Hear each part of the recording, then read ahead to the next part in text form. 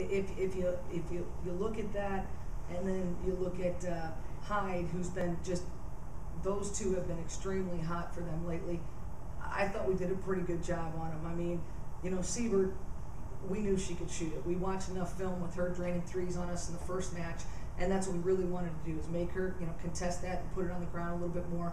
And then Hyde walked away with 15, but I'm going to tell you what, I thought that young lady worked her tail off for all of those. I mean, she's a very nice player. I thought she worked her tail off, and, you know, just give credit to our team that we stepped up defensively late when we really needed to. And can you talk about the defense? Because, I mean, even the baskets they're making, I mean, there were some awkward-looking shots they just happened to have falling in. I mean, it wasn't any defensive breakdowns, though. Well, you know, my assistant coaches, they do a lot of the scouting, and we come up with a game plan. And I got to give them a lot of credit because, you know, we're tweaking what we do defensively based on our opponents. And with the short time between the first time we saw them and now, everything's real fresh. So we wanted to mix some things up a little bit. And I thought our players do a great job paying attention to the scout, and especially to the detailed part of it, because that's the thing that as the game goes, sometimes players lose that little bit of focus.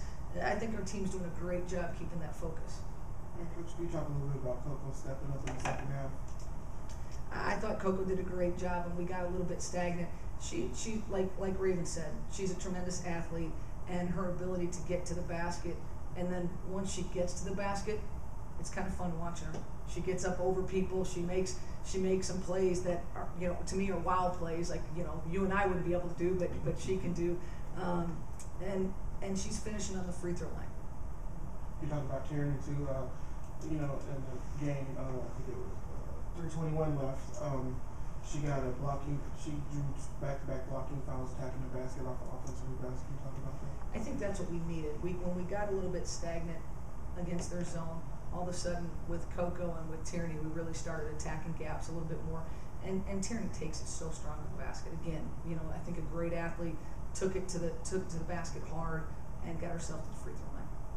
How proud are you that other players stepped up when, you know, your big fish, Red Mary, was struggling from the field because of the defense? I think this game was great for us. I think in the scheme of the season, especially non-conference season, we've talked about this before, how many different looks have come at us. And we had a different thing to tackle tonight. You know, Raven wasn't getting easy touches. They were doing a good job, and the rest of us had to find a way to finish and get to the basket. And I thought we just picked it up on the defensive end enough to get our transition going. Thank you. Thanks. Coach, I have a rating question for you. We're running an article